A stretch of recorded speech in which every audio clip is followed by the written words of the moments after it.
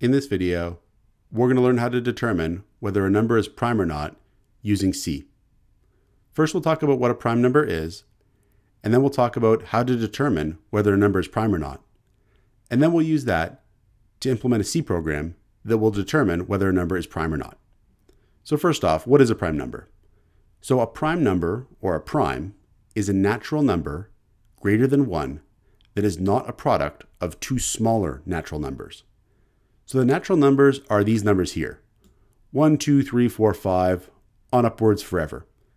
They are integer numbers without a decimal place from 1 on upwards. And we could ask ourselves, is 6 a prime number? And no, it's not, because 2 times 3 gives us 6, where 2 and 3 are two smaller natural numbers than 6. What about 7? Can we multiply any two smaller natural numbers to give us 7? No, we can't.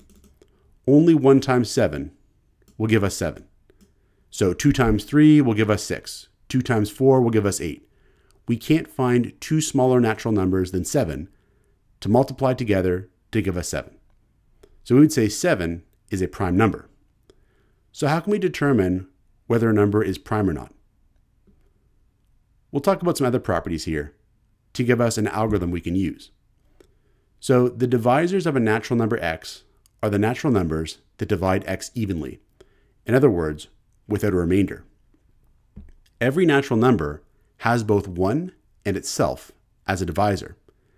But if it has any other divisor, it cannot be prime. So this gives us a way to search for whether a number is a prime number or not. So for example, if we look at 6 here, and we take 6 divided by 1, 6 divided by 2, 6 divided by 3, all the way up to 6 divided by 6, we can look at the results. So 6 divided by 1 is 6, remainder 0. 6 divided by 6 is 1, remainder 0. And we're always going to find that the number itself and 1 are divisors of the number. But the numbers in between those numbers are the ones we want to look at. And if there are any divisors here, we're going to say that the number is not a prime number. So here we have 6 divided by 2, where we have 3, remainder 0. And 6 divided by 3, where we have 2, remainder 0. And because we have 2 and 3 as divisors of 6, because when we take 6 and divide it by 3 or divide it by 2, we get a remainder of 0, we would say that 6 is not a prime number. What about 7? So in the case of 7 here, we've got 7 divided by 1, which gives us 7, remainder 0. And 7 divided by 7 gives us 1, remainder 0. And again, we don't really care about these numbers because we know they're going to be divisors. But what about the numbers in between, from 2 up until 6? In this case here, we notice that every number in between has a remainder of not 0. It's 1 or more. And therefore, we would say that all of these numbers, 2, 3, 4, 5, 6, are not divisors of 7. So in this case here, we could say that 7 is a prime number. So this is going to be the key to implement a C program to actually determine whether a number is prime or not. What we can do is take the number and try to divide it by all the numbers between 1 and the number itself, not including 1 and not including the number itself. And we'll try to see if any of those numbers is a divisor. If 1 is, then we can say the number is not prime. And if none of them are divisors, then we can say the number is prime. So let's implement this now in C. The first thing we'll do is include a library called stdbool.h. So we'll say include stdbool.h. So this library allows us to use the bool type, which is made up of true and false, which means that we can return true or false from our function that's going to determine whether a number is prime or not. Here we'll say bool is prime int number. So the function is going to be called is prime. It's going to accept the number itself as an argument, and it's going to return true if the number is prime and false if it's not. And we'll copy and paste this, and then we'll provide a definition of the function down here. So the first thing we'll do is check to see if the number is less than or equal to 1. If that's the case, it cannot be prime. And we know that right away. So we'll say if number is less than or equal to 1, return false. And that's because we know that a prime number has to be greater than 1. Next, we'll go through and check to see if the number has a divisor between 2 and every number up to the number, but not including the number itself.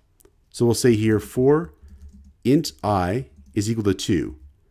I is less than the number I++. So we're taking I from 2 through every number up to the number itself, but not including the number itself. So we have less than there. So it'll check from 2 to 5, and it'll check from 2 to 6. And that's exactly what we want, because those are exactly the numbers we're interested in checking. Now to check if this number here, I, is a divisor of our number, we're going to use the modulus operator. So we'll say if number modulus I is equal to 0, we're going to return false. So the modulus operator is kind of like a special division operator. It does a division of number divided by I. But what it returns is the actual remainder, not the quotient. So it's going to return the remainder of dividing number by I. And we're going to check if that's equal to 0. If it is equal to 0, that means that I is a divisor of number because it has no remainder. And if that's the case, we're going to return false. Because as we've learned, if the number does have a divisor between 2 and every number up to the number itself, but not including the number itself, we can say that it's not a prime number. So that's why here we're going to return false. Now, if we go through all these numbers here and we don't find a divisor, then we know it's prime. Then it looks like this situation here, where we go through all these potential numbers and none of them have a 0 remainder. And we've checked all of them here at this point. So then we can return true. So we'll say return true. Now this function should do the trick. Let's test it out. We'll say here if is prime 4, then printf 4 is prime. Else printf 4 is not prime. And we'll put a \n after these lines here. Now 4 should not be prime because 2 times 2 gives us 4. And if we save and run this, we should get that 4 is not prime. And that's exactly what we get. Let's try our other numbers out. Let's try 6 and 7. So we'll copy and paste this. And we'll try 6 and 7. We'll check 6. And we'll report whether 6 is prime or not. And we'll do the same thing with 7. So we'll check 7 too. We'll say 7 is prime or 7 is not prime. We'll save this and we'll give it a test. And we get 6 is not prime and 7 is prime. So it seems to be working correctly. Now, one thing we can do to actually improve the performance of our code is we can actually substantially reduce the number of divisors that our for loop has to check. Now, this isn't really a problem if we're talking about numbers like 6 and 7, but if we're talking about a very, very large number and we're checking for a divisor between 2 and all the numbers up to but not including that very, very large number, our for loop is doing a lot of work. We'd like to reduce the amount of work that our for loop has to do. It's going to turn out we can actually say this: I is less than or equal to number divided by 2. And what we're doing here is we're going to take I up to the midway point. So we're going to say I is less than or equal to the number divided by 2. We're only going to check up to the midway point between 2 and the number itself. The reason why we're only going to go up to the midway point is the divisors must be there. Now there's a mathematical proof to show that this is the case. But if we just think about it, it makes sense. If we take a potential divisor that's larger than half the size of our number, almost by definition, it's only going to be able to go into it once. So that's why it makes sense. So this here will sort of optimize our code by only checking half the numbers instead of all of them. And if we save this here and try it out, we'll get the exact same results as before. Now, just for fun, one thing we could do is have a loop on our main function that checks all the numbers between 2 and let's say 1000 to determine whether they're prime or not.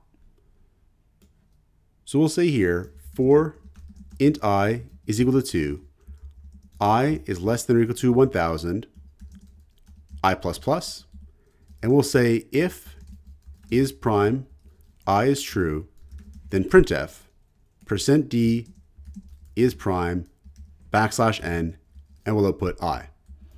Otherwise, if it's not prime, we'll output %d is not prime \n, and we'll output I here.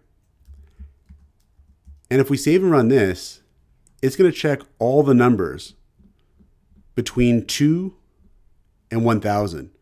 And we can see 2 is prime, 3 is prime, 4 is not prime, 5 is prime, 6 is not prime, 7 is prime, all the way down now to 1000. So we could check up until much higher numbers. But at this point, I think we'll leave it here. So this is how we can determine whether a number is prime or not using C. Check out portfoliocourses.com, where we'll help you build a portfolio that will impress employers, including courses to help you develop C programming projects.